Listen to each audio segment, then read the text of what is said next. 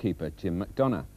Even so, the demotion of manager Brian Miller, revealed on Wednesday morning, shocked the football world. Miller had taken Burnley to the 3rd Division Championship only 8 months earlier.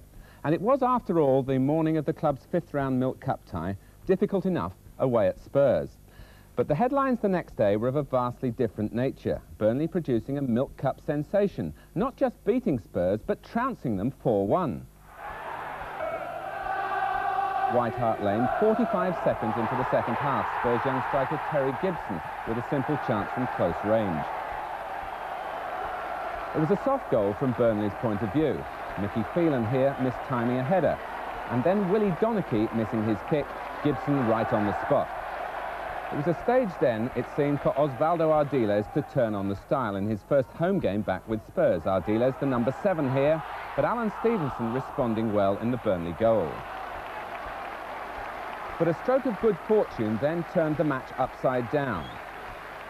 The Tottenham defender Graham Roberts heading into his own goal, and Burnley are level after 70 minutes. It was a real miscalculation by Roberts, but it's 1-1, and Burnley quickly put their luck to good use. And one of the Spurs players to wilt under the pressure was surprisingly Ray Clements. An error of judgment here, Clements out of his area, giving the ball away, and then finding that to retrieve the situation, he has to handle. And Ray Clements lucky there not to be sent off, though he was booked.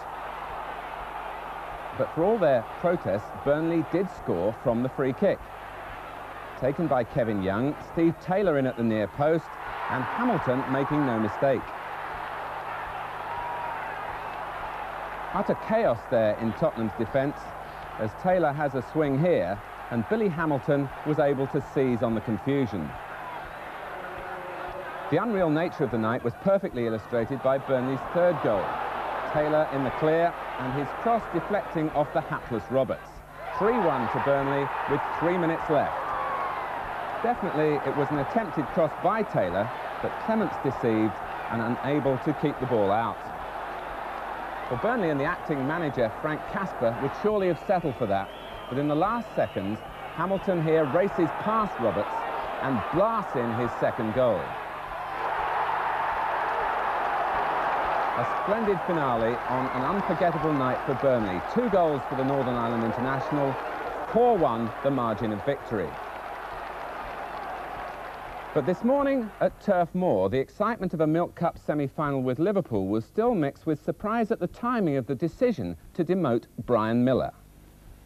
If you'll go back to last Monday, we were 9 points adrift in the relegation battle. We have lost more league games than any one of the other 92 clubs.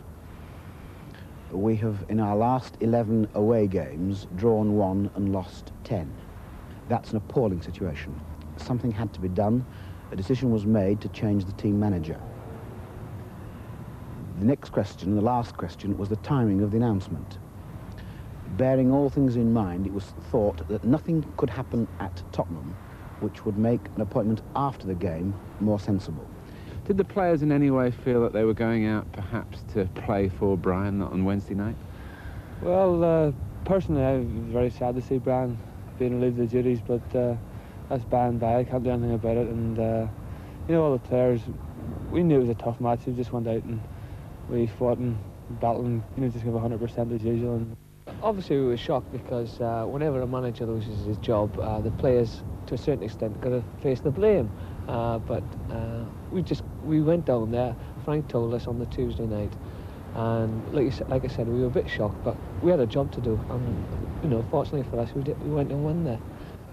Well, today Frank Casper was confirmed as Burnley's acting manager. 38-year-old Casper first joined the club as a striker back in 1967, and until his playing career was finished by injury, Frank Casper was a prolific goal scorer.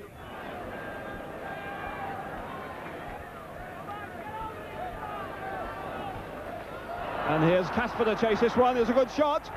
Oh, a brilliant goal. I'm pleased that I've been put in charge. I am ambitious, and I want to do well, and I want to do well for Burnley Football Club till the end of the season with the results. Do you see it as a trial period to getting the job on a permanent basis? Well, it's difficult to say, really. You know, I haven't spoken to the chairman as such at length. I've been told I've been put in charge of the team, and that's as far as I know at the present time. I've been busy with team selection and teamwork and lots of other things that I haven't had time really to sort things out. And so I say my main concern really is getting the team together for Saturday against Barnsley. So while Brian Miller still ponders on an offer to stay with Burnley in another capacity, Barnsley-born Frank Casper now plots Burnley's efforts to gain revenge for a 3-0 defeat at Barnsley back in September.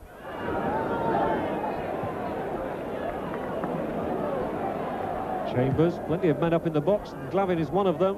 Might come down to Ian Banks, he couldn't control it. But Ronson has got Glavin through in a good position. A good cross, a chance for Ian Banks off the underside of the bar. Ian Banks might well hold his head. He should perhaps have scored really there. And now a chance for Glavin, who has done. And that's intelligent play by Ronnie Glavin. Having created one opening, he stayed up and made it count when the ball came back. Again, it's Birch's corner, the punch from Stevenson. Ronson's in the penalty area and does sufficiently well to get it over for Birch again. Number 2 from Parker. And now a real chance on here. Glavin streaking down if the ball's played to him now, which